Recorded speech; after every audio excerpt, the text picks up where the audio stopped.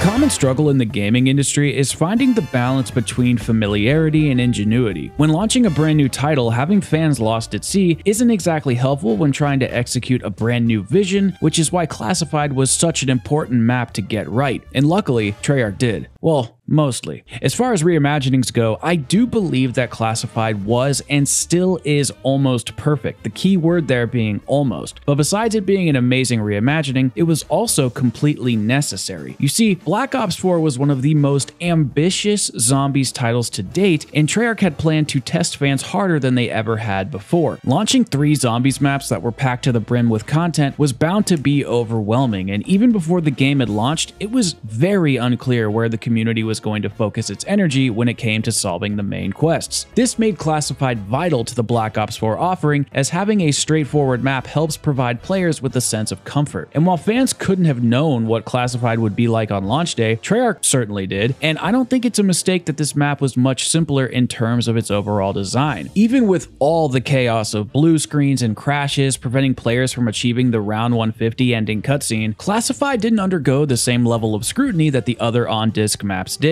But why? And how has this map aged alongside the community after nearly 5 years since launch? These are just some of the many questions I hope to answer in this video as we uncover the many secrets the Pentagon has to offer. So strap in, ladies and gentlemen, as we finally explore Hangar 4. This is Classified. We could all learn from Monkey's bravery. Remember what Daddy said, Teddy? Kill them all? I will bathe in your blood. Get fuck-fried, freak fox! I can feel the joy spread into my joy bits!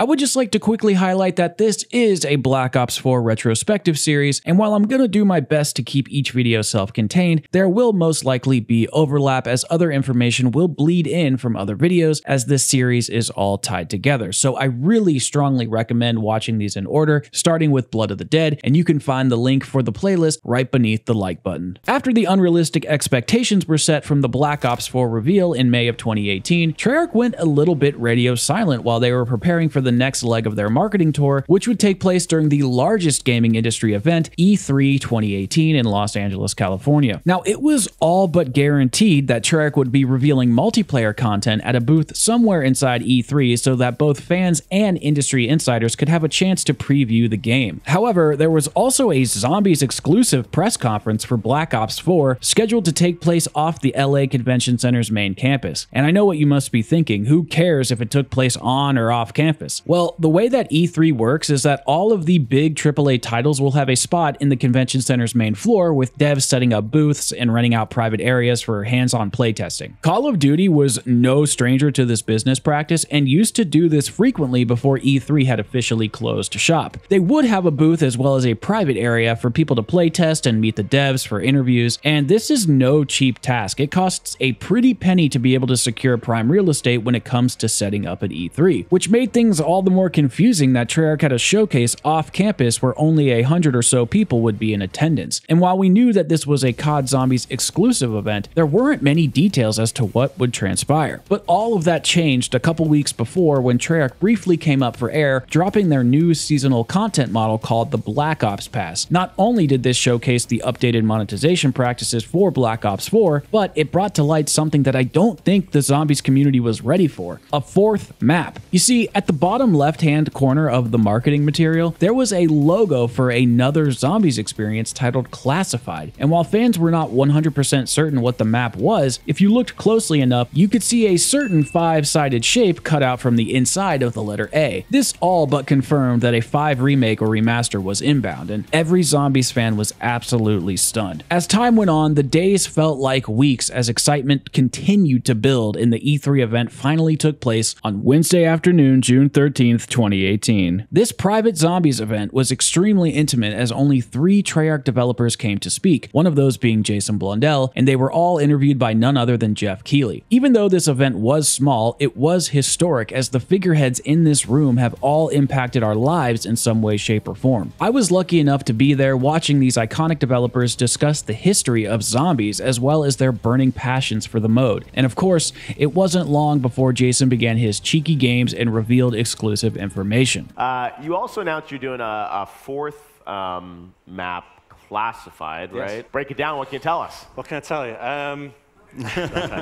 Unclassified. The clues in the title. Well, it's going to be based in the Pentagon. At this point, there was no more speculation, but confirmation instead, as a fourth Zombies map would be there at launch and it was going to be Classified, a 5 reimagining. But that wasn't all, because Jason had a little bit more to say. This guy just gave him a shake. Was that what your guess? Okay, there's a bet. What was the bet? Which crew then? Ooh. Which one? Okay, let me tell you this one. Okay. Wow. So it's the Ultimus gang. Bringing back the Ultimus crew was quite a shock, as they had not been seen since the finale of Black Ops 1, and I think it was safe to say that Zombies fans were over the moon. Get it? This is why you come here, right? For my awesome jokes, right? Like and subscribe. To be quite honest with you, as exciting things were for the community pre-launch, I do think that this was where the first bits of worry began to creep into the community's subconscious. And as I touched on in the previous Blood of the Dead retrospective, fans ultimately knew that having 3 heavy-duty Zombies experiences on day 1 was going to be an intense burden and that something was going to give. We just didn't know what it was at the time. And now Classified had been brought into the mix, which only raised more questions. Most of those questions surrounding the idea that Ether maps were possibly going to be reimaginings only. Even still, it was too soon to tell what exactly was going on, and so the community did what the community did best. We hung on to hope. Another question that began to bubble up to the surface was, why 5? While everyone wanted and still does want a Zombies Chronicles 2.0, 5 was never on the short list of maps to be remade like Mob of the Dead, Transit, or even Die Rise, which makes the fact that it was pushed by the devs all the more strange. 5's launch continued the tradition of hiding behind the Call of Duty campaign, leaving fans with a pleasant surprise when the end screen credits began to roll. And as you might expect, map reception sits in a unique space where it's generally appreciated by most fans, but isn't necessarily loved. And it seems like Jason Blundell and the developers knew that, and they wanted to subvert our expectations once again. Look, quite a few people in the community were very vocal about 5 not being their favorite map. That's exactly the reason why I'd want to do a map like that. But when I first started talking about it, we're like, God, but people aren't really a fan of that map. It's like, yes, that is the reason we must go there. Right? I remember watching this interview back in 2018, and my initial reaction was that Jason could do no wrong. But looking back after 5 years of experience, I think his perspective of the community at this point in time was actually a bit off. It's no secret that Jason loves to toy with the fan base, but I think after Black Ops 3, his cryptic nature was starting to wear thin as he seemed to start pushing the wrong buttons from time to time. I'm not going to sugarcoat things here. I believe Jason Blundell is a creative genius, one of many on the Treyarch team, and he has helped to build the Zombies mode into what it is today. That being said, you can only pull the rabbit out of the hat so often before people start to figure out your patterns and become sick of the trick. It's one thing to leave fans guessing about how the game is going to play or how the storyline is going to unfold, but when it comes to the actual content in the game that people are paying for, as in those maps that we are going to spend time in, expectation subversion is not always the way to go. I understand that many people in the community may not have had 5 as a top 10 map, even if it did need a facelift for the modern hardware, but that would have been much better suited for a Zombies Chronicles 2. And while I personally think Classified is a fantastic map, the idea of reimagining it and making it part of the main course of content was the wrong call, especially when fans, myself included, were craving original content for Primus and Ultimus, which I dare say was markedly deserved.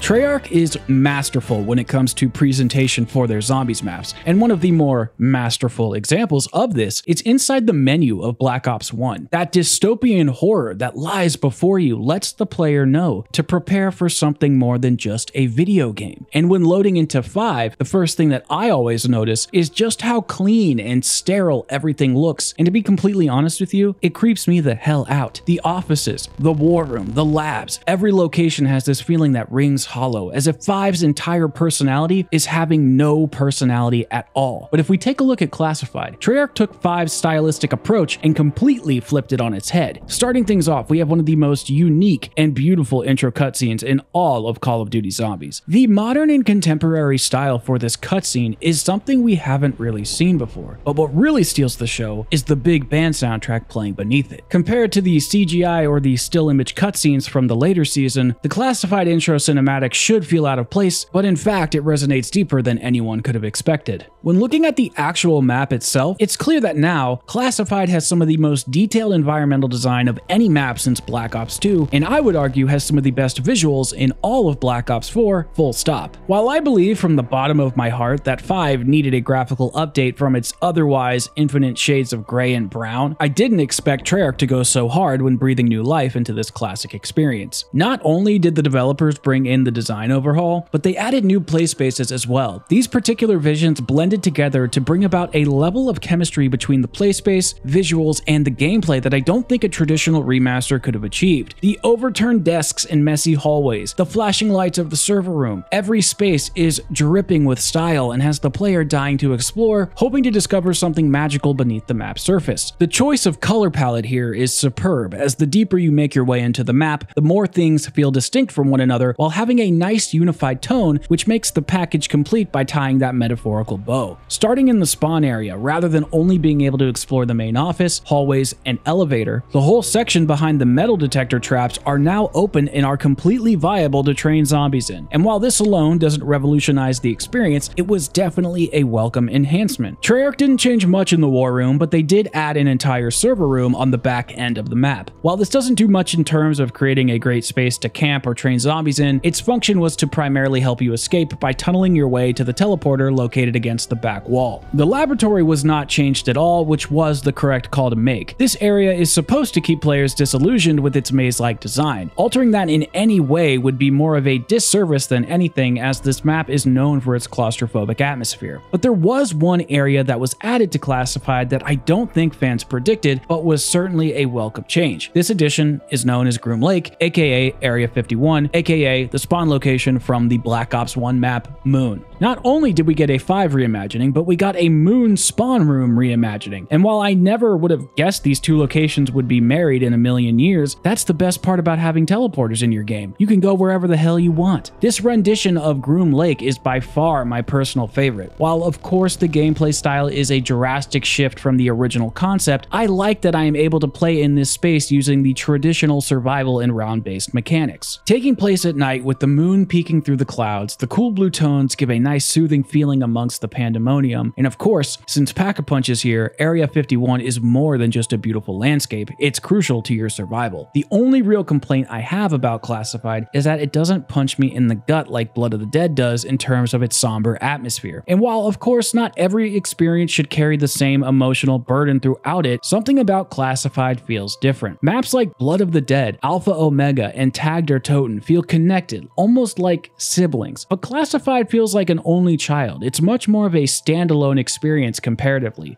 especially when you look at all Black Ops 4 has to offer. This is not a negative, as Classified does a lot of things right, bringing about beautiful change with its art design, new play spaces, and of course, the storyline. The Ether storyline is one of the most complex narratives in the Call of Duty franchise. Not because it was intended to be, but because over the years there have been many cooks in the kitchen, all inserting little story beats here and there, and over the years it has evolved to, well, something like this.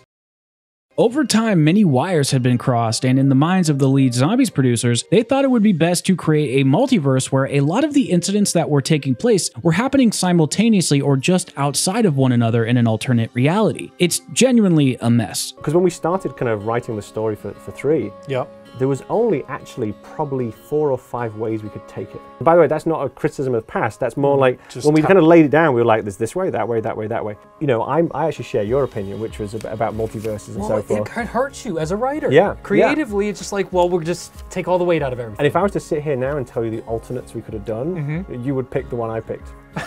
Because here's the thing, the alternates ran out of road very quickly. Oh no. This is why Jason Blundell and Craig Houston created the Premise Crew. It was supposed to help smooth the edges by creating a self-contained story to be the center mass, allowing all other subplots to float around or branch out of. But you see, the issue is that all of these other storylines were weighing heavy on the Aether timeline, and the pressure was causing the narrative to buckle, leaving the community with no answers to some of the more confusing aspects. Quick side note for those who may not be super familiar with the zombie storyline, the Premise Crew, which consists of Richtofen, Dempsey, Takio, and Nikolai, is the crew that exists from Black Ops 2's origins all the way up through Black Ops 3 and 4. The Ultimus crew also consists of the same characters, but they are older versions of them from a different multiverse and take place in World at War through Black Ops 1, and then they make a return in Black Ops 4. Craig Houston, the lead writer for COD Zombies, has not been a fan of the Ultimus crew for some time, as they were shallow stereotypes of their respective homelands. And while these caricatures do make for some hilarious one-liners, there isn't a lot of depth, which leads to a lack of interest from the creator's standpoint. While fans were digging in their heels as to whether or not 5 was worthy of being remade for the Black Ops 4 engine, Craig Houston was juggling a different set of problems, as he was completely reluctant to bring the Ultimus crew back to the limelight after all of these years. In a weird way, it's funny, I remember saying this when we did Classified,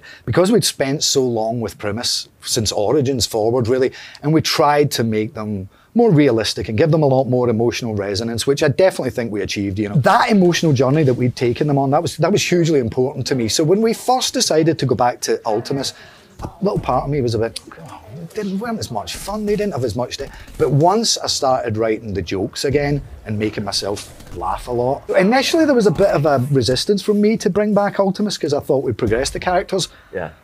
But doing Classified and then doing this where we get them to together, it's, you know, it's the best of both worlds, it really is. While I completely empathize with Craig in this situation, I am very glad that they decided to bring back this crew, as it really allowed for some fun and interesting storytelling in the beginning of Black Ops 4's lifecycle. And while I don't consider myself a zombies lore expert, the Classified story seems to weave together a lot of loose ends from the early Ultimus days, and this all starts with the cutscene Treyarch presents before the player's journey begins. Starting off in Shangri-La, the Ultimus crew acquires the focusing stone as they are trying to escape. Dempsey accidentally overloads the teleporter with the Wonder Weapon, which sends them off course and forward in time to the Pentagon. Samantha Maxis is also involved in this kerfuffle and is still trapped in the MPD on Moon, where Ultimus is supposed to go. While this is all occurring, Gersh and the Pentagon Thief are in Russia on the map Ascension, testing out Gersh's new device. Gersh teleports himself to God knows where, and Samantha forces the Pentagon Thief to travel to the Pentagon to release zombies on our crew. But before the thief can stay and get comfy, he is sent away in another teleporter to a dimension unknown. Samantha leads the zombies and the Nova 6 crawlers around to bring Ultimus to their untimely demise, and then the screen fades to black.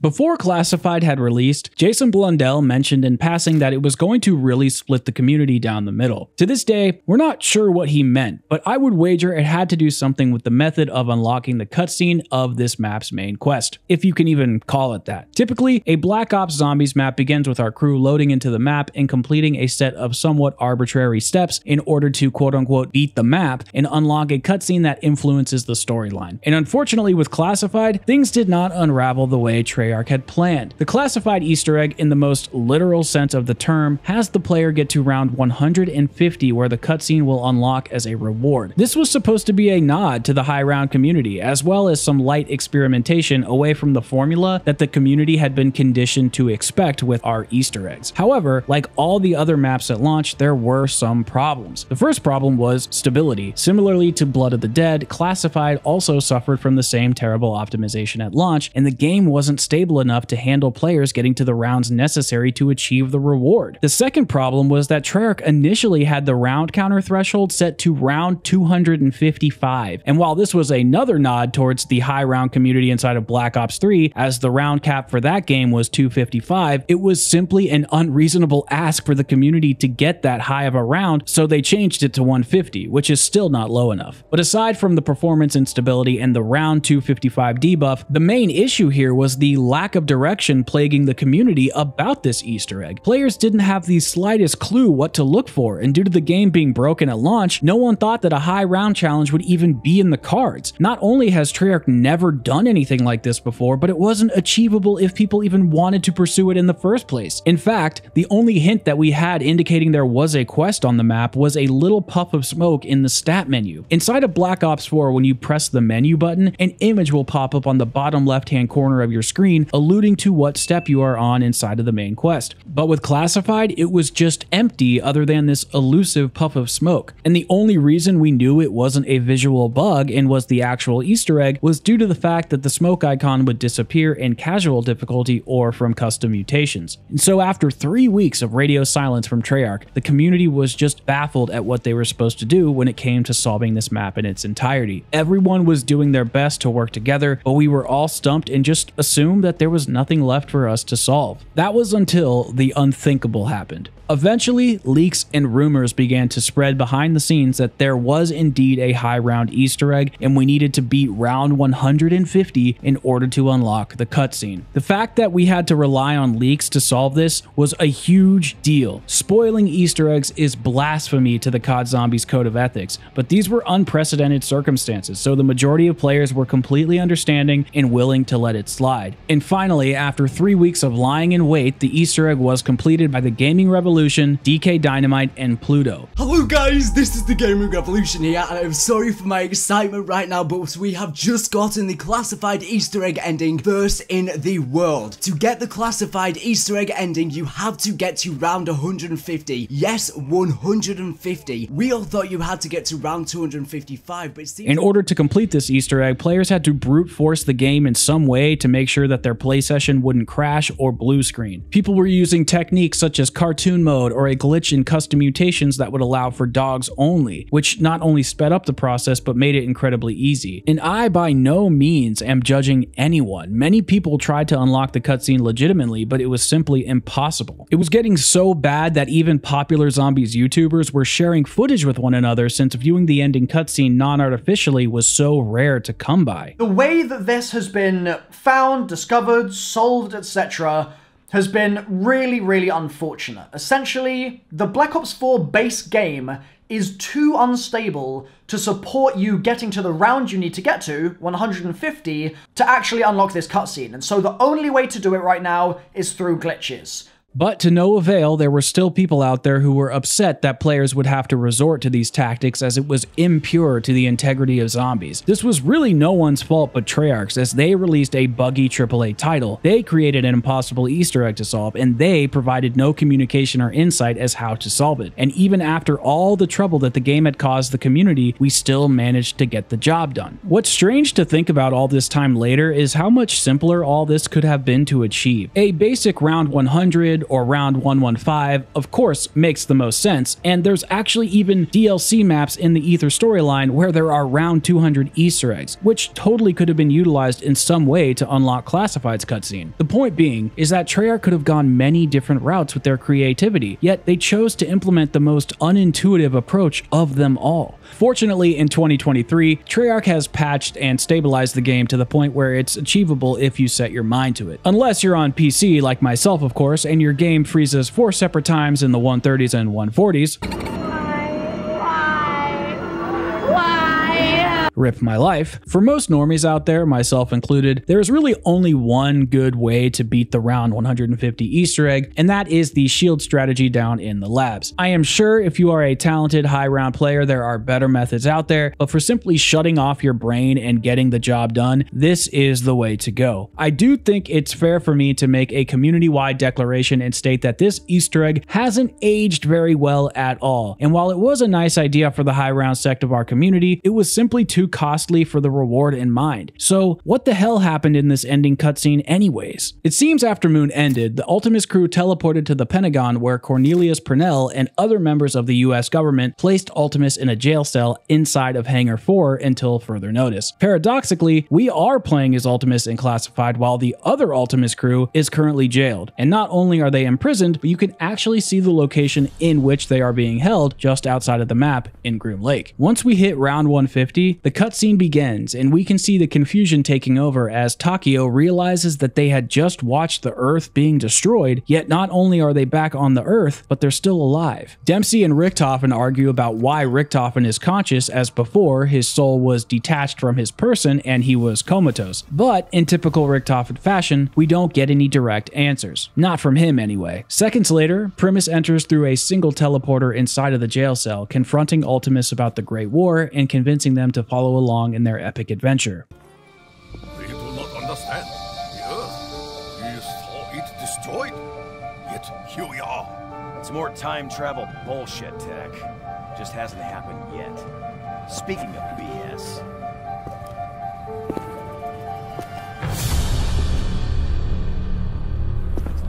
How the hell did you get back in your body, Doc? Does it matter, Dempsey? I'll tell you what matters. Americans still give Nikolai his vodka. Is that your plan, Nikolai? To give up and drink yourself to oblivion? Or do you want to make a difference for once in your life? You. Oh, Scheiße. You four must come with us. In time, it will make sense. Now. Intruders on the base. Hangar full. Now we must go, quickly. There is a war to be fought. War? What kind of war? A war unlike any you have ever seen. The Great. In other videos, we've touched on how the Aether Cycle is an infinite loop from Origins up through Revelations, with our characters visiting Alcatraz in between Zetsubo no Shiba and Gorod Krovi. In this new timeline, Alcatraz still takes place after Zetsubo, but since the chronorium changes, the cycle breaks, revealing the events of Blood of the Dead. Classified takes place after Blood of the Dead, or at least exists alongside of it. And the cutscene we witness occurs around the time that Primus escaped Alcatraz using the teleporters created from Richthofen's blood harnessed by the Dark Mechanism. While this is no doubt one of the more difficult parts of the storyline to grasp, this map and its cutscene did provide answers that the community so desperately craved. And now that Zombies fans finally had a bit more information and our crews had finally realized their fate, it was time for the community to do what the community does best: speculate.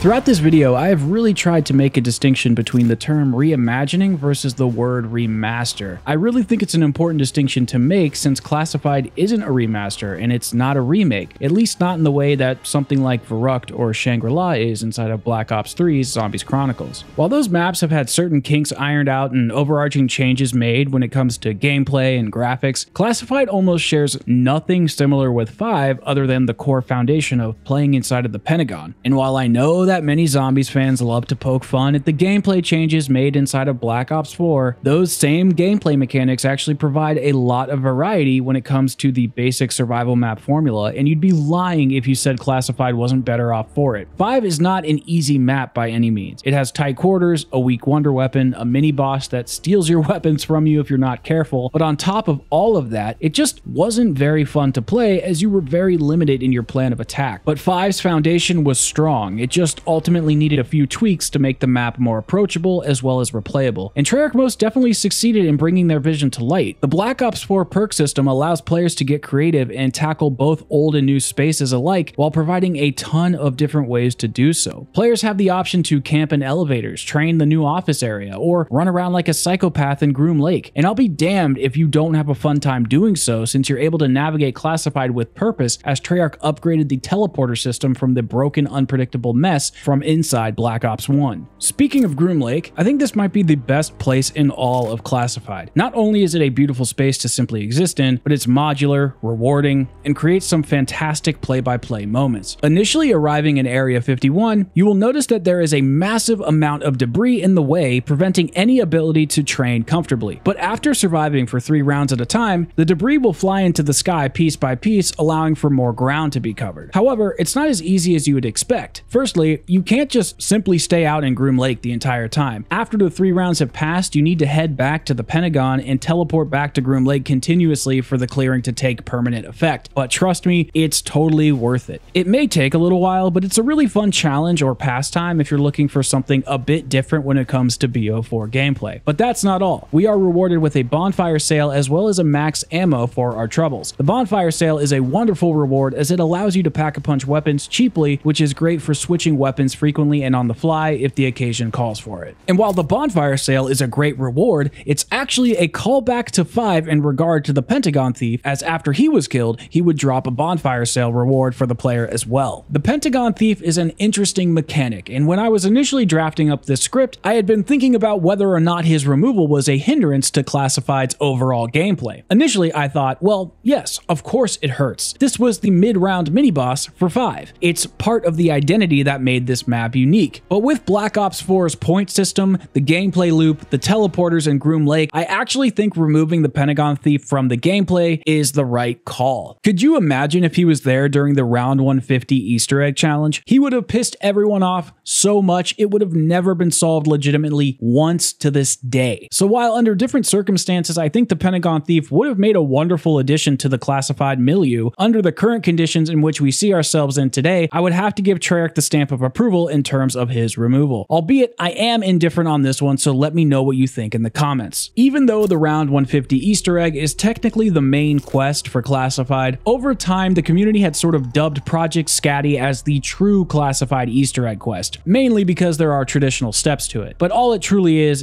just a quest to build the map's wonder weapon, the Winter's Howl. When looking at this quest objectively, I would have to argue that it's honestly just not very fun to do, as it's very unintuitive. But it can be essentially boiled down to this: find 4 pictures with 4 codes, input the codes into the computer, clear the first round of debris in Groom Lake, and acquire the weapon. And while it may seem simple on its face, it's a little more tedious than you may have remembered. After opening up the map and turning on the power, we have to make our way to the war room to pick up a key for an office desk upstairs that contains a picture of Derice with a code written on it. Then head down to the labs and throw a grenade behind a structure outside of the map, and another image with a code will spawn on the wall, with the image being Shangri-La. The third time is in the panic room behind a television, and in order to access it, we need to enter DEFCON 5 by flipping the switches in a specific order so we can interact and move the television to reveal the image of Kino der Toten and the corresponding digits. Finally, there are 4 portraits of American historical figures, and they need to be shot in a specific order with a pack-a-punched weapon to reveal the last number, an image of Shino Numa. But wait, there's more. We make our way to the war room again and enter the digits into a computer in a specific order based on the images we collected. The order is Shino Numa, Derice, Shangri-La, and Kino der Toten. Now it's time to teleport to Groom Lake, survive 3 rounds, wait for the debris to lift, and grab your wonder weapon. Now, I want you to do something for me at home if you can. Without rewinding the video or looking up a guide, leave a comment with the step-by-step instructions of how to complete Project Skadi. Don't worry, I can wait a minute. I got time.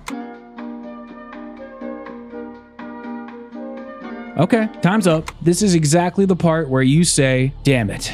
And this is the part where I say, my point exactly. Fortunately, the Winter's Howl is a substantial upgrade to its predecessor from the days of Black Ops 1. It does a lot more damage, has way more ammo, a faster fire rate, and a faster reload. It's just an all-around great weapon to use. But you can easily get it from the box, so everything we talked about is essentially worthless. Generally, I advocate for always building the wonder weapon, but in this case, with a quest that's so tedious, there's generally no point, so why waste your time? Unless you enjoy it, then more power to you, no shame. Out of all the zombies offerings inside of Black Ops 4, Classified most certainly has the least amount of side content to sift through. But that isn't an insult. The only side quest that really comes to mind is the Knock Knock Easter egg. And while this is a pretty cool way to farm points early on in the game, it's not exactly a golden spork knife or a secret variant for the Winter's Howl. By combining bits of lore and applying a modern twist, Treyarch presents an opportunity to become nearly set up before round 5. After heading to the main offices, begin knocking on the corner door and listen for a quote from McNamara telling you that he is busy and to leave him alone. Continue doing this same process over and over again while McNamara becomes increasingly frustrated. Once he is fully agitated, knock one last time and listen to Samantha Max's angrily scream.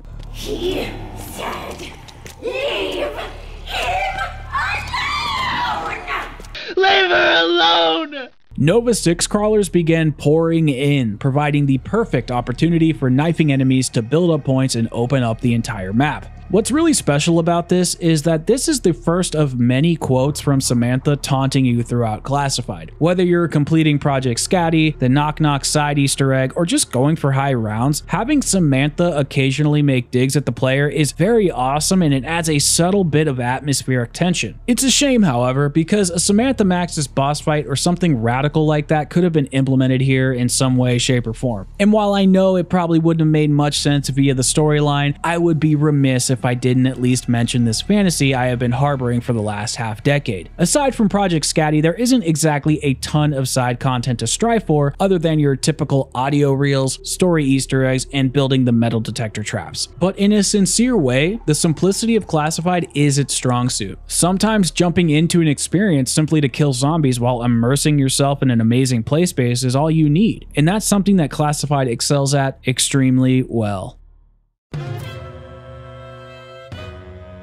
I have mentioned this before and will likely continue to keep mentioning it, and that is that Treyarch has always had a bit of an issue with curating other modes for zombies outside of that core survival framework. With BO4, these other two modes were known as Rush and Gauntlets, and I believe that they both have a seat at the table inside of zombies, even if they don't always hit home. While making these retrospectives and playing these side modes again with my new analytical lens, I find myself realizing how hit or miss certain bits of content can be. When there is a main quest or traditional objectives to pursue, the side modes end up having a lot more meaning. But when the main gameplay loop in the map is basic survival, the need for other modes becomes a little less clear. The only real distinction between Rush and a regular game of Classified is the pacing. In a regular game of zombies, you can take your time climbing up the rounds, but Rush just throws you into the deep end, getting you into the action much faster. Rush is also about boosting up your score multiplier, and when your multiplier is high, the faster your specialist weapon charges, allowing wild moment-to-moment action. The only way to lose your score multiplier is by getting hit, which you can avoid by having your shield out, but that only lasts so long. The specialist weapons in the Ether storyline aren't built for Rush like they are in the Chaos storyline, which ends up hurting the player in the long run. The Viper and Dragon specialist from the Chaos story have a decoy effect built into it, and it charges up so rapidly that zombies will never damage you to lower your score. Using this technique in combination with Victorious Tortoise makes playing on those 4 maps much more feasible than on any of the Ether ones. All in all, I don't really think Rush is that fun on Classified, and the classic survival experience is much better with more freedom to adapt to whatever playstyle you prefer. The Classified Gauntlet, on the other hand,